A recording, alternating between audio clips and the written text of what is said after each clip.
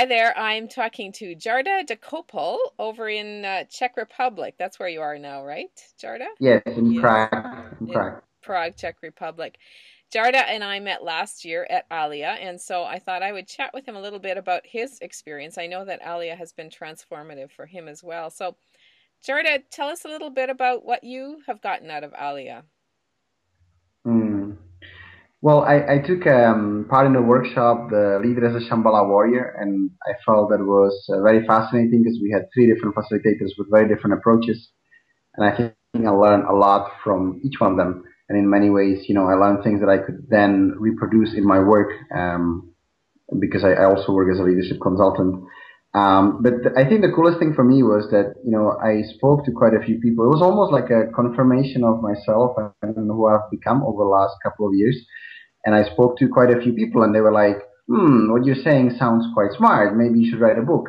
And then, when I heard maybe you should write a book for about fifth time in 2 days, I said, okay, maybe I should write a book. And I went and I wrote a book and it's now self-published. And it's been a big achievement for me to kind of go out there and write a book because I'd never done it before. I thought, I wanted to do one at the beginning of the year, but I didn't know which one and about what and how to do it and all that stuff.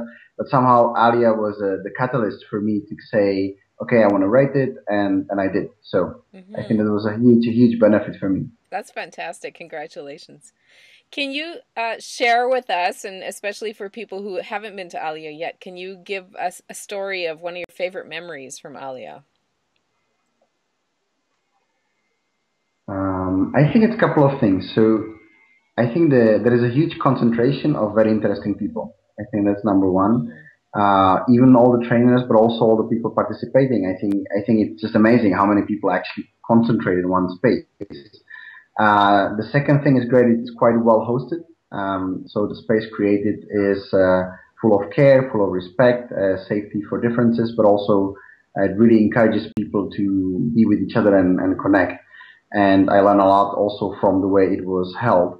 But there also seems to have been some kind of a positive vibe or positive energy.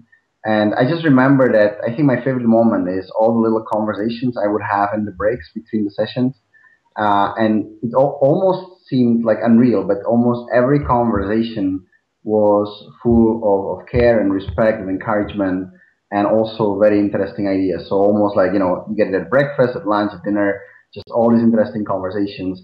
And I think the quality of them was perhaps different from, Hmm.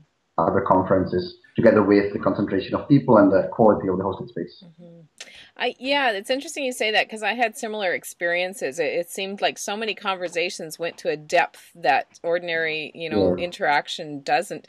And I'm interested, what's your perspective? What is it that's different about Alia than other conferences or workshops you've been at? What's that little magic that they've managed to create to fill that space with so much depth? Mm. Well, I think for me, the first point was the space. It was in a beautiful town in Canada, and I think we were quite secluded, so we were not disturbed. So I think that was one. The second is perhaps the length, because I think it was 4 or 5 days, and I think you could see how every day layers on top of each other. And I guess the third, I'm sure that the hosting team has an intention that they go with into the week, but also I almost felt like every single thing that was happening was adding to the attention. So it was like a snowballing effect that really helps to build the special atmosphere, I think. Hmm. That's great.